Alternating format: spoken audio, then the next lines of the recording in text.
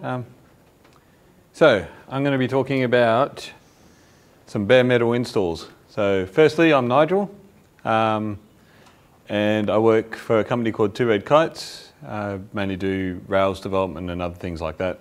But I found that I always need to have somewhere to host things, and this is what this is all about.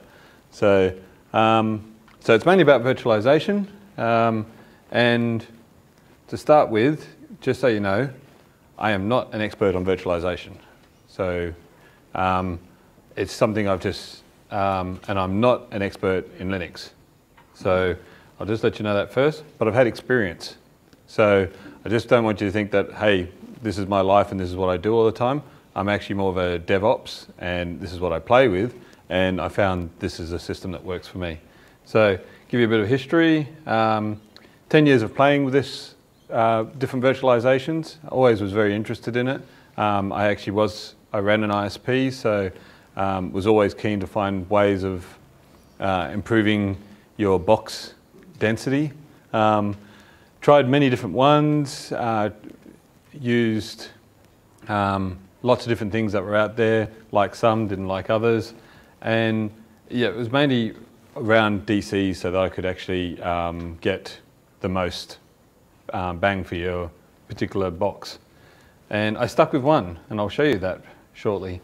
But so your options today, you've got so much cheap free hosting around. So it's almost a moot point of actually putting your own box in a server. But you may want to have it in your your own office so that you can test your deploys against that. The downside of a lot of the cheap or free hosting ones is the performance can be low. Unless you pay a lot of money, and then it gets higher. But then most of them are US based, and you get the latency issues. That's cool if you've got an international product, but if you've got an Australian based solutions, which is what I mainly do, latency becomes a real issue, and you don't want to host overseas. And you don't get much size or disk space and backup processes and everything else. So types of virtualization. I grabbed this morning from an old slide that I did, so I think some of it's outdated, but let's just go with it for the moment and say it's correct. So, but before we do that, does everyone understand what the concept of a host is? So a host is the machine that runs multiple guests, okay? So we then have a guest, which is running on the host, okay? And then context switching. And that's something that you don't want your processor doing too much of, because every time it does it, it basically has to get rid of the whole stack, move it off, and start a new stack, which is for the privilege mode, and then when it's finished that privilege mode, bring back the other stack and work on it again. So there's a bit of time that can take for those type of things.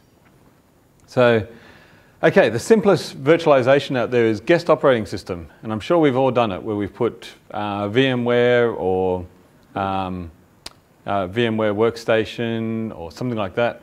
And so the pros is it's really easy to do. And you can see from the picture there that basically you've got your hardware, you've got a host operating system that can be Windows, it can be Mac, it could be Linux, it doesn't really matter. And then you've got some type of application which is doing your virtualization. It can support lots of different guest OSs. So you can do Windows, you can do Mac, you can do different things like that. You don't have to change the host. So some virtualizations, you actually have to go modify the host to support that environment. And yeah, host can be, like I said before. So the cons, it can be very slow because you're basically emulating everything as it goes through. And you get a lot of context switching because of it. So virtual PC, VMC Workstation, PC for Mac, those are some examples of it. Shared kernel. So basically, with that one, it's, if you look again, we've got a host piece of hardware, and then we've got a kernel, just any kernel of whatever we pick, and we've got guest operating systems running as a jailed root system inside of that. And that's the one that I prefer, and I'll be going into a lot more about that. So the other cool thing there is it can support multiple Linux flavors at the same time. yes, you use the same kernel, so if it's 2.6 or whatever you have on there at that particular time, they all use the same kernel, but they can all be different flavors of Linux. The other thing is they don't need to have their own specialized memory. There's just still an application on a Linux box. So Solaris Zones, which is a non-Linux version, of course, Linux vServer and OpenVZ. Hypervisor, I'm not going to go too much into it, but it's power virtualization. You have to do lots of other things to make it deal with it. ESX and Zen are those type of ones. So what should I use? Firstly, what are your needs? If you're using it just internally for a testing environment, you might find that the having on your desktop, like there's a good workshop happening right at the moment. It's about Docker, and that's a whole nother thing, which is similar to what we're talking about here, but that is just using a guest operating system on top of a machine. And if speed's not important, it's okay, because you probably have a machine that's just easy to set up and use it that way. And you want to be able to reset easily. So I'd just use the guest operating system type environment there. If your needs are for a hosting environment and you only need Linux, then the shared Linux environment is one of your easiest and quickest ones to use. There. Okay, so I use a thing called Proxmox. So now I've been using it probably about 6 or 8 years. Anyone know Proxmox? Nope. Good. So disclaimer, firstly, is I have nothing to do with the people that make Proxmox, because it is now a semi-commercial product, or their support is commercial. But I've just used it for a long time, and I always promote it because it's a nice, easy product. So Proxmox uses OpenVZ. Has anyone heard of OpenVZ? Yes? Cool. 2 people.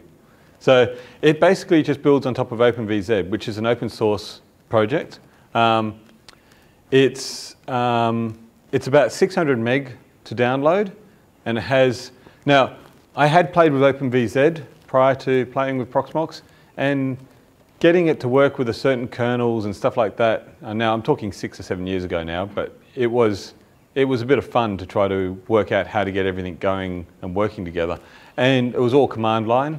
So I found Proxmox, which was, as I said, a bare metal install. So you basically download this one file, drop it into a machine, and you could install from there. It was free when I first started using it. It was totally open source.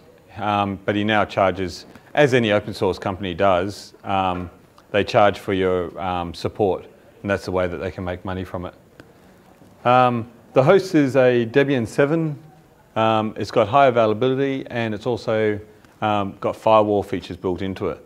So what we'll do right now, okay, that doesn't work. There.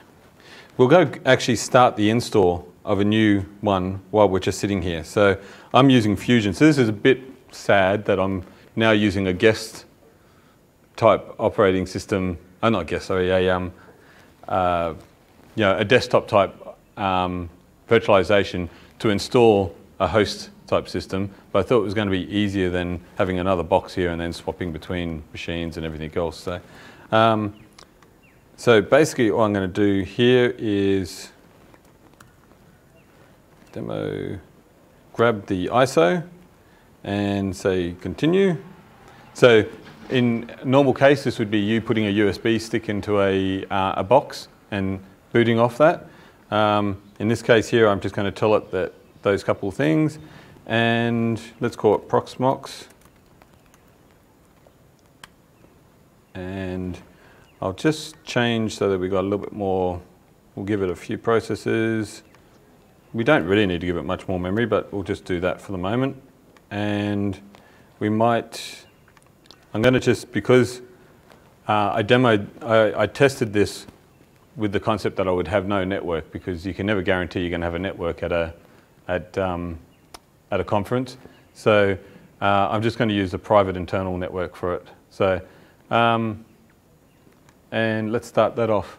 And so all it does now is starts up, and at this point here, this is what I was worried about, that it would not show up.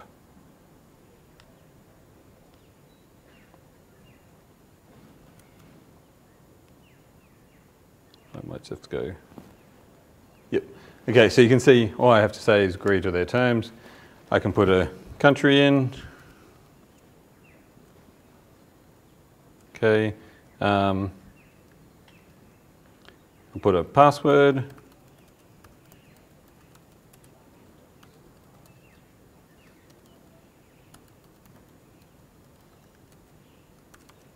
Oops, get that right. And so we'll just call it osdc.com.au, and I'll put it on 2. Okay, so that's off doing it in the background now.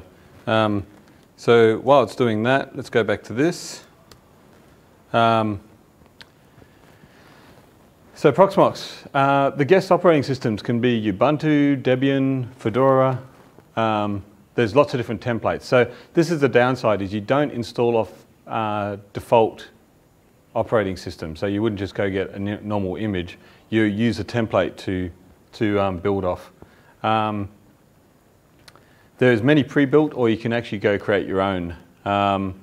And one of the nice things that OpenVZ supports, but this just has built into the web interface, is that you can actually do live migrations from one host to another. And when I've done it, I can actually see I lose about one ping while it's doing it, so which is kind of pretty cool. So the web GUI, again, I'll show that in one moment, but you can see all the hosts, you can see the guests, you can see little graphs of showing each one's usage. You can add and configure, and there's even an API that you can talk to directly. Now, Proxmox can be just done via the command line if you want as well, but this is just an easy one. So our install should be done. Oh, come on. There we go. And so that's about how long it takes to install on a normal box. So it's pretty quick. And so it means you can get a machine up and running without much worry. You can see it's not happy about the CPU because it's on a virtualized machine. And that's it. So that's actually up and running now. And if I now go back to a browser,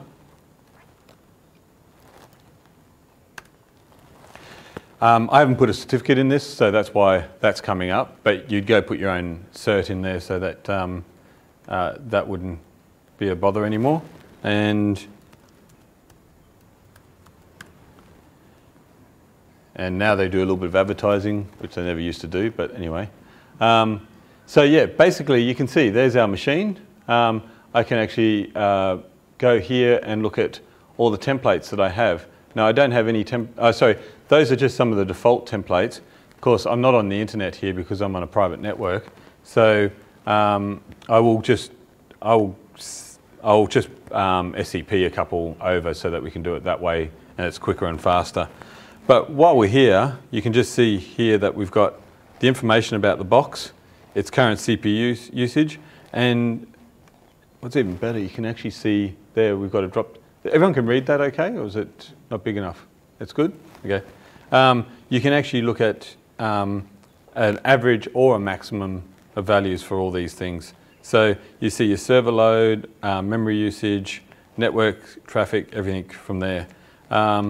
You can actually see any of the other servers would actually be up in this list. And there's all the other, network related things, everything else can all be configured from here. So what I will do is I'll just go get a terminal up, and I think SCP, what do I want to SCP to? I've put my show notes here.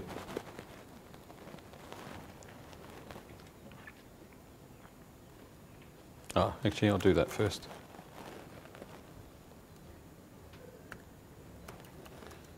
So scripts.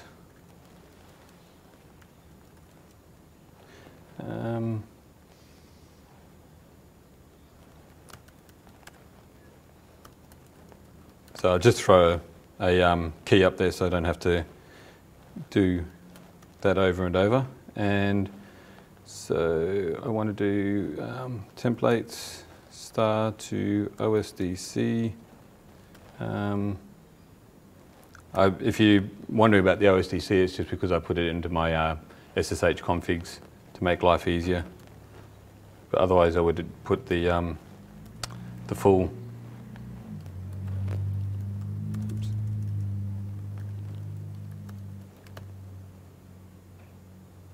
cache. Okay. So what I'm just putting up there at the moment is a couple, the Fedora, the Ubuntu, and so there's a minimal and there's a full one. So now if I'm going back to this, you'll see those templates live here. And we'll go create a Ubuntu box. So to do that, we just go create a container. We'll call it OSDC guest. There's the ability to create resource pools as well, so you can actually put different containers into different pools so that you can control the maximum that a particular pool could use. I haven't created any here, so we won't worry about that. Am I running out of time yet? Yes. Okay. So I'll use that resources. Yep, network.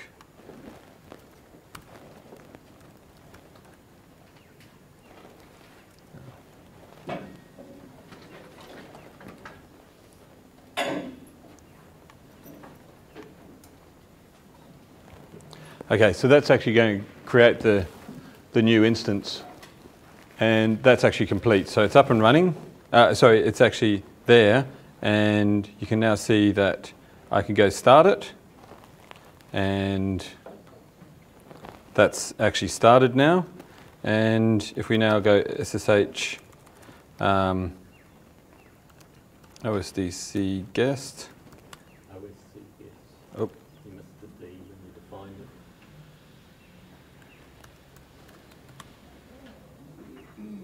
it. That's in anyway. So, okay, so that's actually me on that particular, in that virtual machine. So that's already up and running. It's ready to use. So a couple of things I just wanted to show here really quickly was if I into the actual host, so this is now on the host machine, I can actually go into var lib. Oh, actually, well, before we do that, we'll go into here and go, which one do I want to do? Okay, user add. Okay. Okay, so I've just created a totally different user. I'm in there now. I can see that, and I could just do create that file. Okay. Now, if I now go into this, the great thing here, oops, var lib, oh yeah, vz, sorry.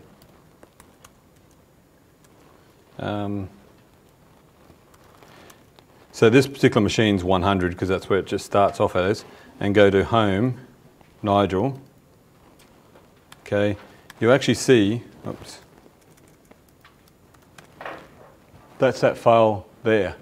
So this is now being able to see that particular file from the host as well, which can be a great godsend if you have to change I don't know if any of you have ever changed a sudo file and it's killed the whole thing that you can't actually get it unless you start the machine in privilege mode to fix it. I've been in those situations there, and I've been able to go straight to the particular file and fix it. You don't normally go in via the host at all, but this is just a simple example of what you could do there. Last thing I'm just going to show is if I top this, and you can see it's currently got 512 of memory, and we actually went to that particular host and resources, and you can do this all from the command line as well. I'm just choosing to use this, and hit OK. See the memory just change? So it's actually dynamically will change the memory. You don't need to shut down the machine or anything. You can dynamically change that, as well as if you see the disk space that's available to it at the moment, I can actually dynamically change the disk space.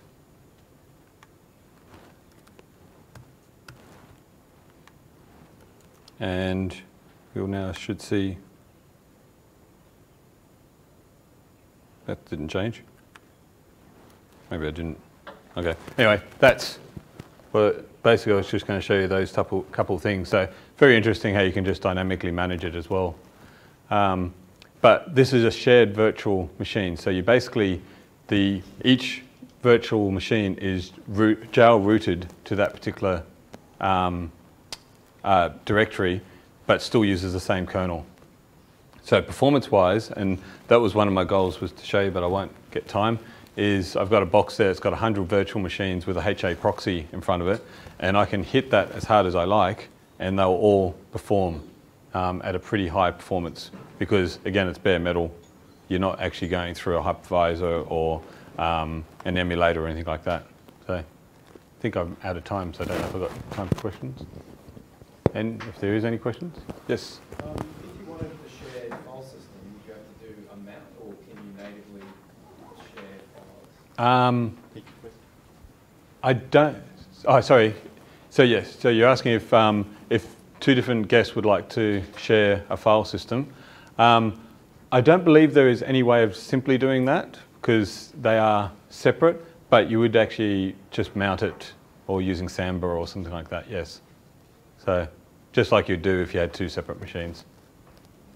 Could you set that up on the host and share that into each guest if you wanted to share that way? So yes, generally what I do in that case is I'd actually create a default template which would have all those things, and every time you create one of those templates it would already have all that information there, as well as all the different users that you might want for that. Okay, thank you very much, Nigel. No worries. Thank you. Thank you.